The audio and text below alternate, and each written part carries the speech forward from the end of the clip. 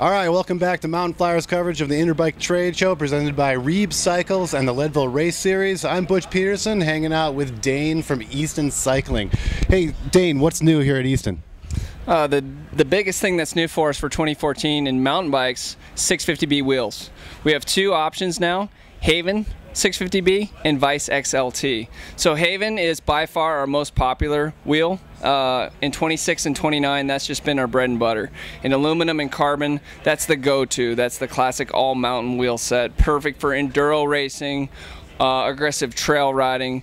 Haven wheels are light and they're strong. So we've taken that Haven wheel and we brought it to the medium 27.5 or 650B size. Couple great things about this wheel. Wide inner rim width, 21 millimeters internally, 26 externally. So it mounts right up with a healthy size tire, 2.3, 2.5 inch tire easily. Fully sealed UST tubeless rim. No rim strip, no sealant required. We do that with a proprietary spoke nipple. It's threaded internally, just like a standard nipple, and externally where it threads into a riv nut onto the rim.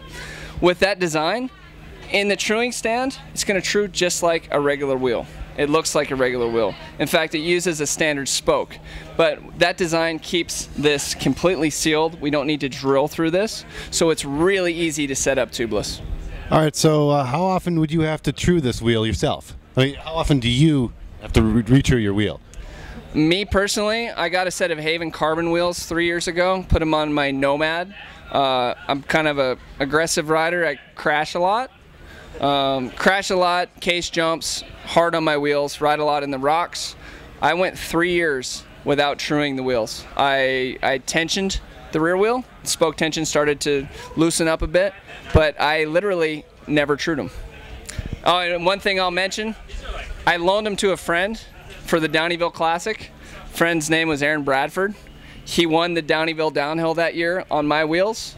I got him back from him after the race was over, and I continued to ride them. So it says a lot for how strong the wheels are. All right, that sounds pretty durable. All right, what else you got here? Let me just mention the price. $950 on the Haven. So it's a premium aluminum wheel. It's really good. If that seems like a lot, we have another option. So is that the Premier? The Haven? It is. For 27.5 or 650B, Haven is our premium offering. Next level down is Vice XLT. This wheel is $750 MSRP. It takes the exact same rim as the Haven, so it's fully sealed, tubeless, really all the benefits you get from that. Nice wide rim, but we lace it to a little bit more affordable hub set. It's a little bit heavier of a hub set. It's how we get the price down. Still very durable. It's worth mentioning also that we've had kind of an overhaul on Easton hubs in the last year, where we abandoned our preload adjuster. Preload adjuster was a source of some headaches for some folks, where it wasn't adjusted properly or it was actually loosening up while they were riding and they were getting premature bearing wear. We saw that as a problem and we fixed it. So we don't have preload adjusters on any of our wheels now, and we are offering a retrofit kit for anybody that has Easton wheels. They can contact us and get a kit for free. So just like that new M1 hub on the Haven, this wheel also does not have a preload adjuster, so really good bearing durability, nice stiff wheel, nice and wide, great wheel, Vice XLT, and it's $750. All right, $750 for the Vice XLT, and how much the Haven again? $950. Okay, Dain, show me some of these grips and bar tape. Yeah, so grips is a brand new category for us. You know, Easton is a handlebar manufacturer. We're known for handlebars. We make the best handlebars, especially carbon. But one thing that we've really noticed in the last few years is customers calling, asking about torque specs for their lock-on grips on their carbon bars, because you can damage a carbon bar by over-tightening your lock-on grips. It's possible. We don't get a lot of broken bars, but we do get some that are pretty gouged up, and you know, there's some real damage there. So we saw a need for a carbon-friendly grip. So that's what we designed. These new Easton grips are carbon bar friendly. The reason that they are called carbon friendly is the clamp clamps onto a plastic sleeve that's inside the grip. That sleeve is what contacts the handlebar. So the aluminum clamp doesn't actually contact the carbon bar.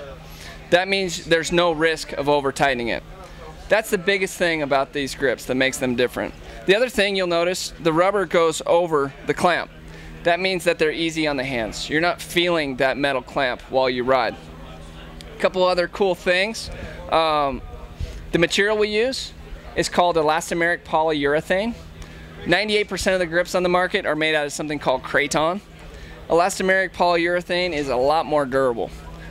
In fact, we have some grips that I'll show you in a minute that same pair of grips, same bike, same amount of time. One was made out of kraton, one was made out of elastomeric polyurethane.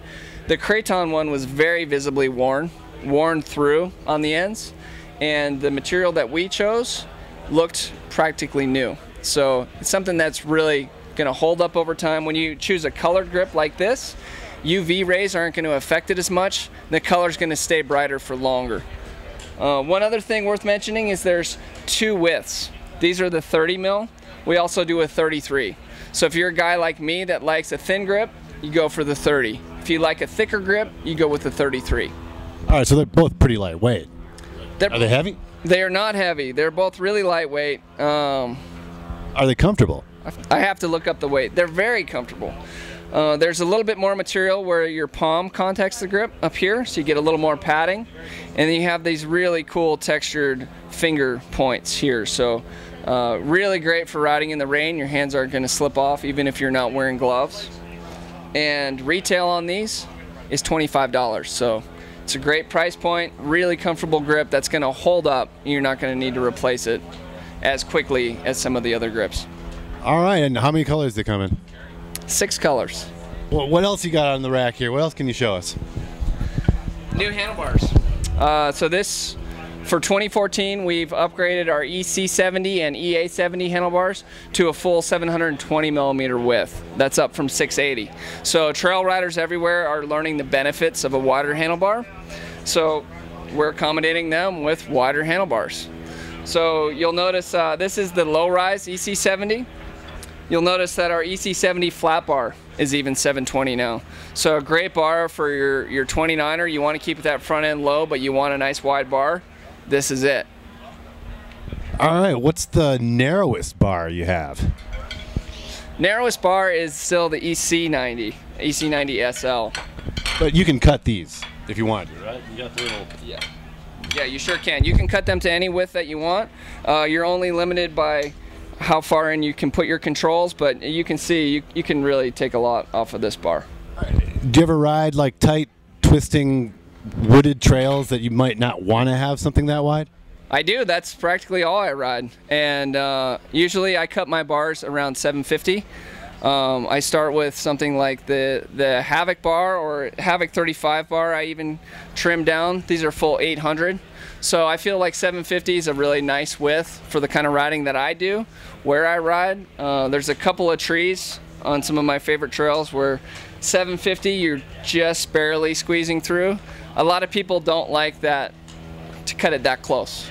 A lot of people want a little more wiggle room, so they might want to cut it a little bit narrower. Right. So just because you're buying a really wide bar doesn't mean you have to keep it that wide. It's typical for people to customize for their own riding. Absolutely. That's why we put these cut lines. So easy to trim them down to size. The reason we make them wide out of the box is you can always cut them down, but you can't add material after you bought those bars.